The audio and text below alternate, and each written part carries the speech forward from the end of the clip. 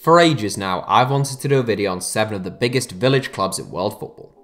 I came up with a few good ones, but ultimately I didn't feel it was a strong enough 7 to bestow upon you beautiful people of YouTube, whose support and following I respect deeply with every fibre of my being.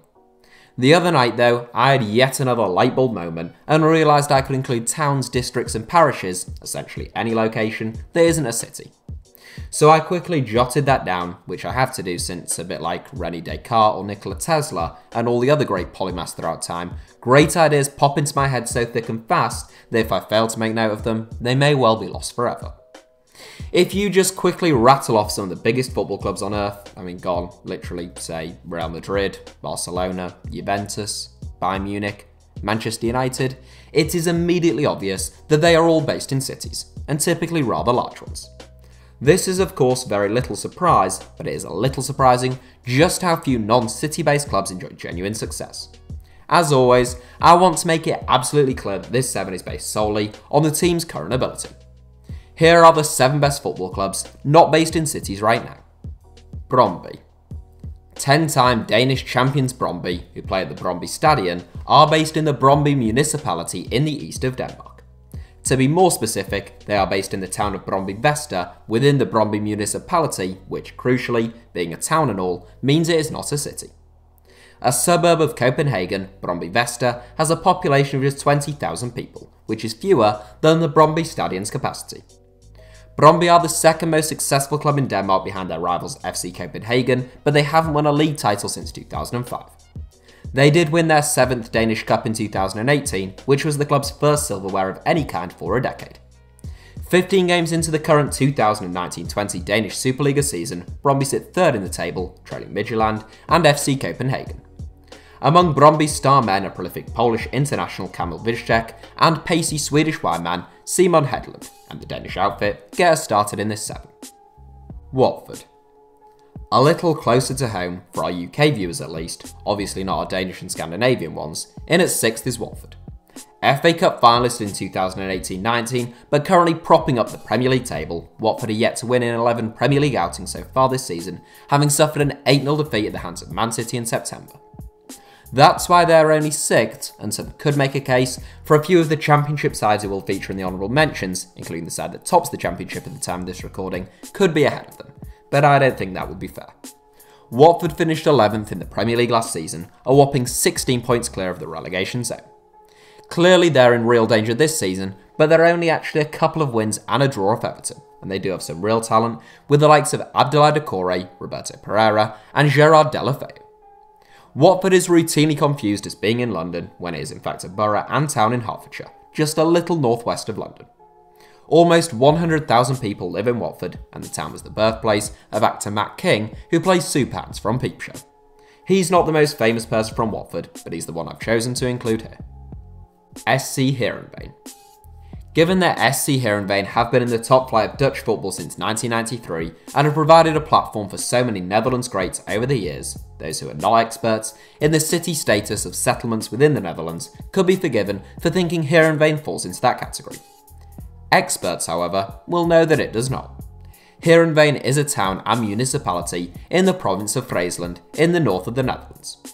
The municipality has a population of just over 50,000, whilst the town proper is home to just under 33,000 people. It may seem surprising that Heerenveen are a club that have played Champions League football then, and have won the KNVB Cup, and have a stadium with a capacity of 27,000, almost the same as the town's population. In some respects, that is surprising, but Heerenveen is a town which prides itself on sporting greatness. Known worldwide for having the fastest lowland speed skating rink on earth, Heerenveen has given birth to some of the world's greatest speed skaters. The town also has a hugely successful ice hockey team, and the football team isn't bad either. Heerenveen Stadium is named after club legend and Heerenveen native Abe Lenstra, who scored 523 goals in 500 games for the club, 33 goals from 47 caps for the Netherlands. Lenstra isn't the only former Heerenveen great though, the club has also provided a platform in the development of the likes of Hakim Ziyech, Klaas-Jan Huntelaar and Ruud van Nistelrooy. Heerenveen are 7th in the Eredivisie table at the time of this recording. Sassuolo. From the Netherlands to Italy, 4th place brings us to Sassuolo, a town in northern Italy. Renowned for its production of ceramic tiles, 80% of all ceramic tiles in Italy are produced in Sassuolo, with the 300 ceramic tile factories located there forming the backbone of the town's economy. Despite a population of just 40,000, the town has produced no fewer than 3 outstanding racing drivers, namely Andrea Bertolini, Fabrizio Giovanardi, and Andrea Montemini. Sassuolo is also currently the only non-city to have a team in the top flight of Italian football, Serie A. The nearest city to Sassuolo is Modena, just 11 miles away, and Sassuolo's rise has largely coincided with their larger neighbour's demise. While Sassuolo compete in Serie A, Modena and fellow locals Carpi are currently playing in Serie C.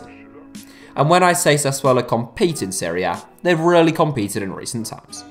Their rise was largely inspired by the management of Eusebio Di Francesco and the performances of the club's all-time record goalscorer Domenico Berardi, who is still with the club and is only 25.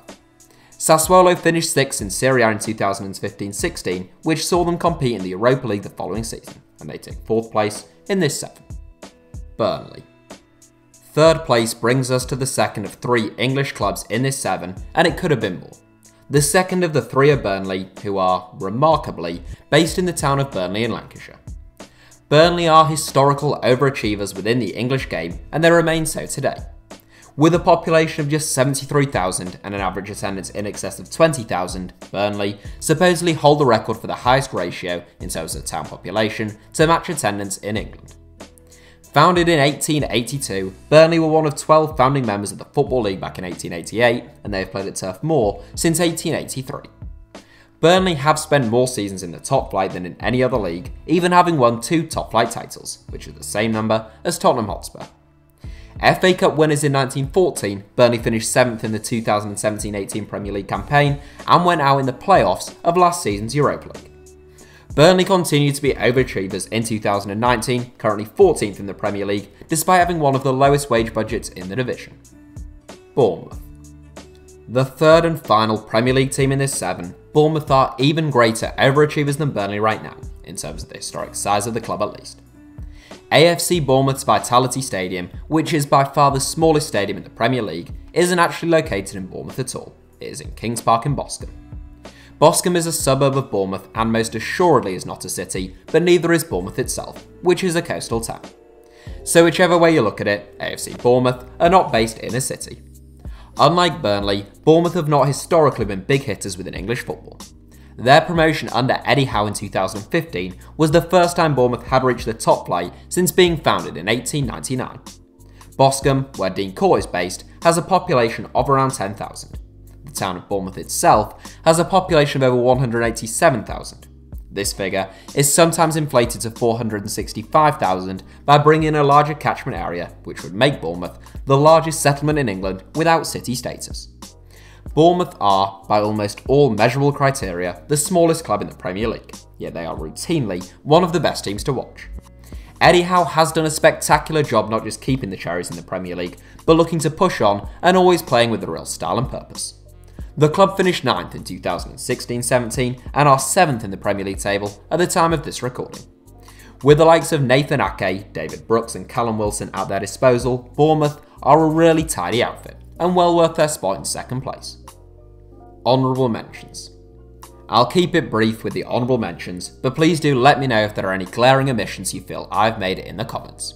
Who am I kidding? This is YouTube, as if you wouldn't. Staying in England, Championship tabletoppers West Bromwich Albion are the most obvious honourable mentions, although the likes of Blackburn Rovers, Huddersfield Town, Reading, Wigan Athletic, Luton Town and Middlesbrough shouldn't be entirely overlooked either. In France, Ligue 2 promotion hopefuls Lens and Yangon came close to featuring, and both would have been even better shouts had there been top-flight sides at the time of recording. Mid-table Portuguese side Rio Ave are a top-flight side, based in the town of Villa de Conde, but they still didn't quite squeak through. Back in Italy, Empoli can consider themselves a tad unfortunate not to feature as well, having only narrowly been relegated from Serie A last season. Hoffenheim. Top of the tree as not just the best football team not based in a city, but also the only team in this 7 based in a village rather than a town, 1899 Hoffenheim, are a real footballing anomaly. The village of Hoffenheim has a population of just 3,272, yet Hoffenheim Stadium has a capacity of 30,150, almost 10 times the village's population. It ought to be added, however, that Hoffenheim's Rhein-Neckar Arena is located in a nearby village called Steinsfürst, although Steinsfürst also has a population of around 3,000. Hoffenheim moved stadiums in 2009, with the club having won promotion to the Bundesliga for the first time in 2008. In the more than a decade since then, the club has never been relegated, recording a record-high third-place finish in 2017-18. That saw them achieve Champions League qualification for the second consecutive season, which is a remarkable achievement for a village team. It's not all fairy tale stuff though. In fact, in Germany itself, there is a fair bit of ire aimed in Hoffenheim's direction. There was nothing organic about Hoffenheim's rise from 5th tier amateurs in 1999 to Champions League football in 2017. It came about as a direct consequence of vast sums of money being pumped into the club by local billionaire Dietmar Hopp. As with RB Leipzig, certain sections of supporters and the media in Germany haven't taken too kindly to Hoffenheim's success, with their lack of traditional fan base and historic success often pointed out by their rivals. Hoffenheim are currently adjusting to the loss of manager Julian Nagelsmann to fellow bankrolled former minnows RB Leipzig, and they sit 9th in the Bundesliga table at the time of recording. That's it for today's video. Thank you all for watching. Go ahead and give the video a like if you enjoyed it, and subscribe to the channel if you really enjoyed it. And with Christmas coming up, if you're a football fan or you know a football fan, it might be worth checking out www.englandsgreatestdefender.com for the ideal Christmas present.